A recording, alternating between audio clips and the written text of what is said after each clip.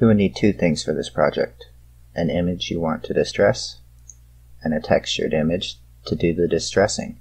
Now you can download a textured image if you want, or you can create one here in Gimp. It only takes a few seconds, and I'm going to show you how to do that as well. Let's get started. Okay, the first thing we're going to do is open a new canvas. We're going to select the background color as white, select OK, zoom out just a little bit here, come down, select your pencil tool, make sure that you have black selected as the color that you're going to be using in order for this effect to work. Our distressed textured image needs to be black and white. So if you now look over here to the right hand side, you'll notice we have underneath this first tab, there's all these choices of textures that can be applied to the image here. So we're just going to grab a couple of them and place them randomly in here. Just take the sponge effect, stick it in the corner. We'll grab some splatters, turn it up, splash it across a little bit, grab some smaller splatters, fill in this center, and there you go. So next we're going to take this image, we're going to select the whole thing, we're going to right click, copy, right click, edit, and cut this image. Now we can get rid of this layer here because we no longer need it. Now we're just going to paste this other one in, right click, edit, paste, and now we're just going to add it to a new layer. Now let's add a new layer.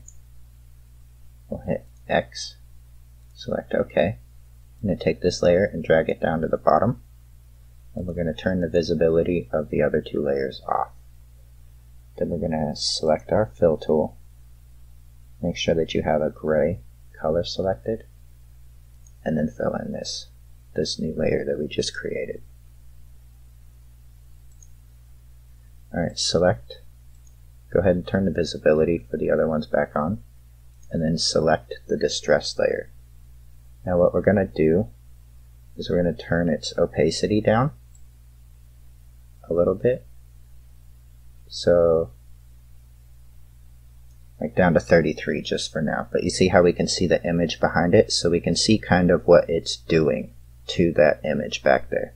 So what I'm going to do now is I'm going to take this and I'm going to enlarge it a lot so that I've got room to play with it. I can rotate it, I can move it, I can do whatever I want with it now. See, this can be moved, we can add the distressed effect however we want. Now having looked at it, I kind of like, when we zoom out, how we've got this look here. I'm going to go ahead and rotate this because I think it's going to look cool like this. So we're going to turn it like this.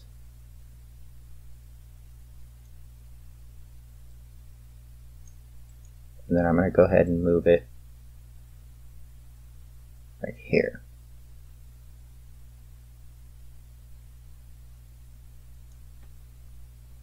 Right, so he's looking like that. Now we're going to go ahead and just move the opacity all the way back to 100. I'm going to grab the fuzzy select tool, just click once in there, come up to select, hit invert, then we're going to click on the layer with the character on it. We'll just turn the visibility off for that top layer that's black and white so that you just have this layer here. Right click on it, make sure that it has an alpha channel, this one does, and then you're just going to hit delete.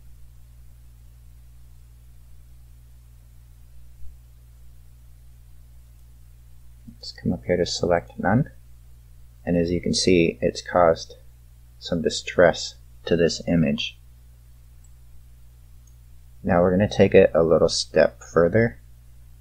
And what we're going to do is we're going to go to filters, light and shadow, and we're just going to add a slight drop shadow in here. We're going to turn the opacity of the color down so it's not too strong, but so that there's still a bit of a shadow that can be seen there. We're going to select OK. There you have it. a nice distressed image. I hope you found this video helpful. Don't forget to like and subscribe if you learned something. And you can catch me streaming on Twitch every Monday, Wednesday, and Friday. Feel free to hop in chat, ask me some questions, who knows, we might even play some games together.